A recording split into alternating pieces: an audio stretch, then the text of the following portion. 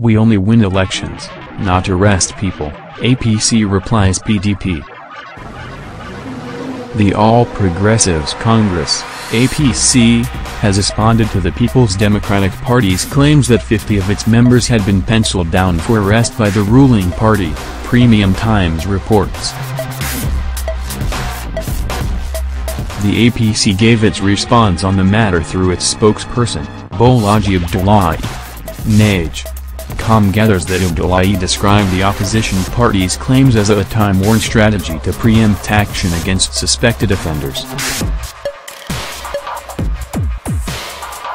He challenged the PDP to produce the list of those it claimed had been fingered for arrest, if indeed its claims were true, and stated that the ruling party was not in the business of arresting people, but winning elections. In his words, "Like I told some of your colleagues who called me yesterday to find out what the party's reaction is, we are a political party, we don't arrest people. So if anybody has issues with people who have the people with the power of arresting or investigation, they should go and deal with it. They shouldn't politicize it. I don't know who is raising these allegations. You should ask the person to show you a list of the people you see.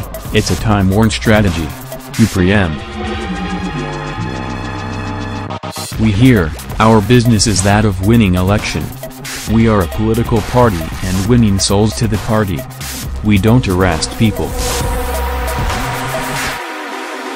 Abdullahi however disclosed that the PDP's allegations may be connected to the invitation by the FCC, to some former governors, for questioning over how they handled their state's finances during their tenures. He however stated that the invitation had nothing to do with muscling the opposition, and advised the PDP to channel its grievances to the FCC instead.